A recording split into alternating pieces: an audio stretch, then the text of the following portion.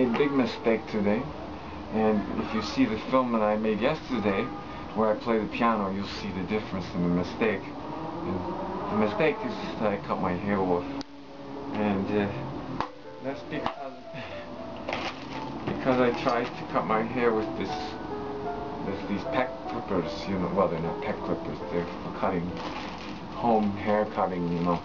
But every time I do it these days, I don't know. My hands are not as steady as they used to be, and I don't get even results, so I get disgusted. Maybe that's the provincial talking to me. And I end up with no hair. I know it'll grow back, I don't really care. I always had a trouble with wavy hair. So, for today we wear the hat. And I'm still reading, no, I'm on the last like 10 pages of the Essential Jung. And that's been my big study, so I thought I'd talk about Jung for a few minutes. We're on self-knowledge in the last chapter called The Undiscovered Self. And, well, he doesn't have a lot of hope for the human race, especially in the Western world.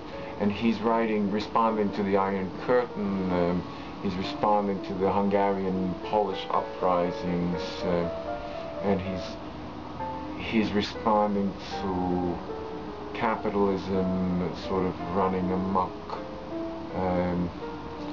and how it clouds the process of what he calls individuation. There's some sort of core belief system, what he would call an archetype, or arche in Greek means the beginning.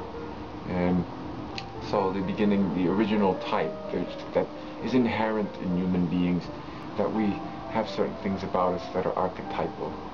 And those things really, I mean, they must make an enormous list. They change from, well, they can change at whim, really. You can draw up your own list of things that you think are archetypal, you and somebody else. That's what's going on with all the hair. And I thought I'd just make an old-fashioned film to see how it came out in comparison to the high-definition ones that I've been making, mostly of old footage, but well, they're not really high-definition, but I do have a lot of high-definition film. They take so much longer to do, it's rather a pain in the neck, and I'm wondering how much longer I want to bother with this sort of thing. So, we leave it there.